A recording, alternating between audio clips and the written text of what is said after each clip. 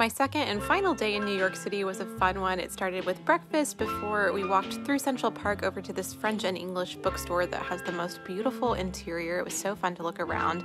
Then we headed to Ralph's Coffee. I love Ralph Lauren, so I always love to stop by a Ralph's Coffee if I'm in the area, and it is a really cute little place. We saw East 68th Street. If you're an I Love Lucy fan, you know why that is significant. Before heading to the New York Public Library, we saw Charles Dickens' writing desk, as well as the star of the show, Winnie the Pooh and Friends.